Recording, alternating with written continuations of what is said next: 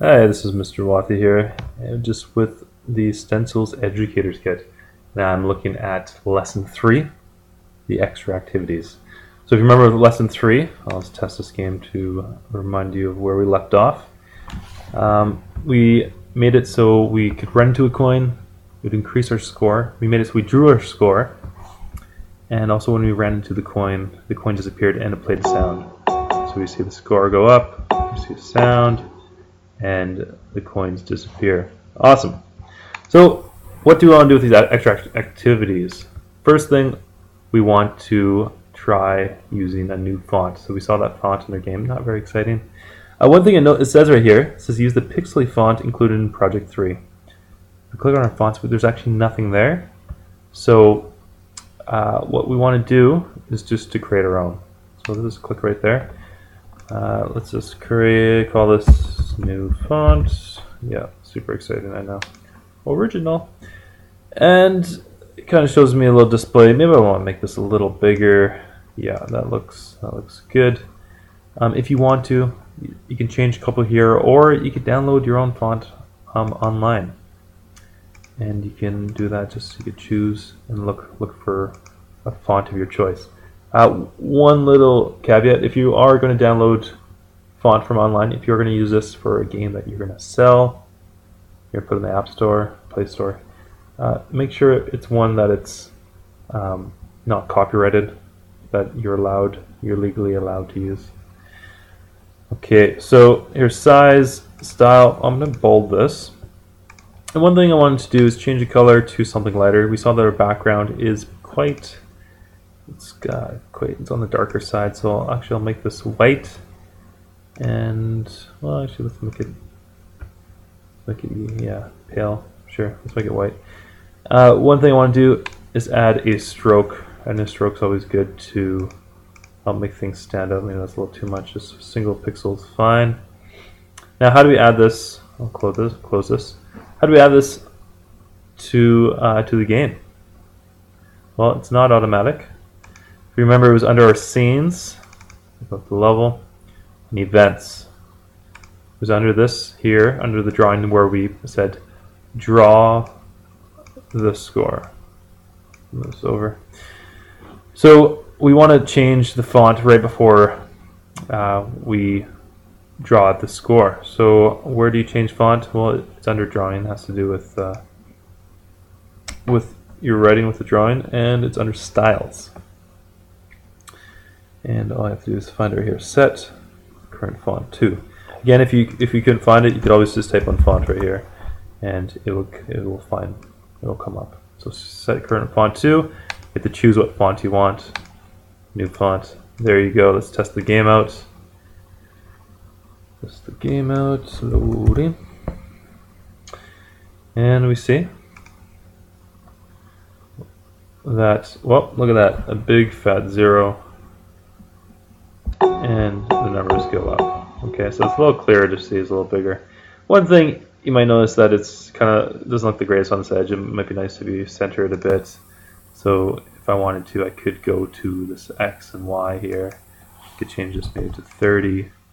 I don't know, and then test the game out. So as I wait for this to load, let's start on to the extra activities. So it's a trap. It says to duplicate the coin actor from the main activity and call it fake coin. When touched, this actor will subtract coins. Sorry, this actor will subtract coins from your score rather than add to it.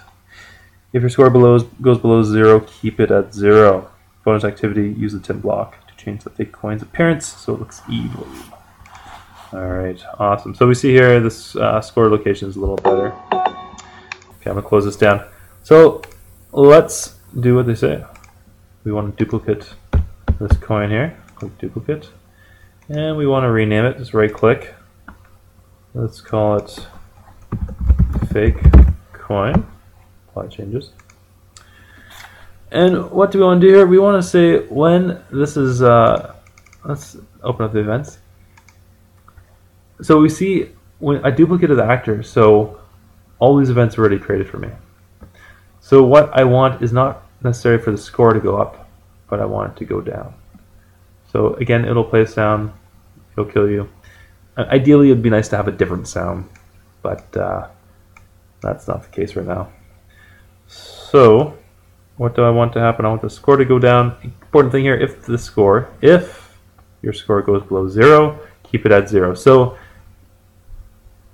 you see there's that if there. We're going to need to use a conditional. We're going to have to use that if block, which is found under flow. So if, let me grab that, if my score goes below 0, keep it at 0. Okay. So let me see here. If my score, say score is less than 0, less than or equal to 0. If my score is less than or equal to 0, let's set score to 0. That way score can't become negative. Does that make sense? I think so. Let's try it out. Otherwise, remember, otherwise is always connected with an if. Otherwise, so if this is false, if score is greater than 0, let's set score. Again, if I hold on Alt, I click here, it copies it. Okay, set score to, well, let's not, we don't want to add score, we want to minus it. Let's go minus. Let's hold on Alt again, I can copy that. Score minus 1. Oh, 1. Take this, throw it in the trash. Let's test this out. But in fact, in order to test this out, I probably need some fake coins on my level. So let's go to level 1, go to your scene, go to actors. So there's no way to distinguish between them other than their name here. These are all real coins that are placed there. Let's put some fake coins, let's put them along the way and see what happens. Okay, I'll put, yeah, let's put a couple there. And actually, just for testing purposes, delete that. I'm going to bring my actor right in the middle. Just bring it, make it a little easier when I run my game. Don't have to run as far. Okay, so let's test this out, see if this works. Loading. And then the next thing after this, I want to use a tint block to make my fake coins appearance to look evil. So first thing, that should go up. It goes up 1. That goes down 1. If I touch this one here, it should be remain at 0. And that is the case. That is the case. And if I have more, it's 5. This should be -1 there. 4. Beauty. It works great. So again, what did we do there? We used an if block, if otherwise, and inequality there. Awesome. So how do we use the tint block? Okay, so tint, I don't really know what that is. Not sure. I'm going to type that right here, tint. Okay, so we have 2 different tints. We have blue and we have pink. A little heads up here. Pink has to do with scenes. Okay, so this block here, if I go right click and you'll find in palette, it's going to be under the scene. Let's just try that out. So it's the scene. So it's if you wanted to change the tint of the whole scene. Blue blocks, on the other hand, have to do with actors. So I right click, find in palette. It's in effect where I can tint the actor, the color of the actor. I can tint it. And again, blue, actor, pink, scene. All right, that's simple. So I don't want to put this here because this is when the actor hits something. What I want to do is actually go when creating. That means when the actor is created, or you know what I can do? Go down to actors, specific actor. I think this is actually the one that we want. So what does this do? When actor, and I want to go to self referring to the fake coin, is created, not killed but created. I want to change the tint. I want to tint it to, let's choose something evil. I don't know, green. What should we use? Yeah, sure. That looks great for now. Kind of a disgusting barf green. And I don't know what percentage. You could do 100%, so it's straight that color, but I'll do 75%. Why not? It's all about testing it out, really. So you notice that this doesn't fit in here. I need to have that little notch in there so it fits nicely. So which one of these can I use? This is add remove. Well, I want to apply an effect. That looks like what I want. So I apply effect. This, if it's just like a rectangular block like this fits into one of these areas. So again, I could choose where I want to drop down, choose tint, some other effects I could have. You know, I can make it sepia, negative, grayscale, all that cool stuff.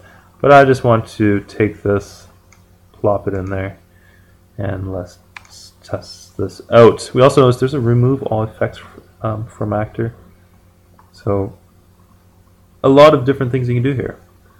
Maybe if your hero gets poisoned, maybe he takes poison, maybe you want to change his color to green. And after so many seconds, maybe you want to remove all effects. Just a heads up, just an idea. Okay, so we look right here. Look at that. Our evil coins are slightly green. And we see that it still works. Looking pretty awesome.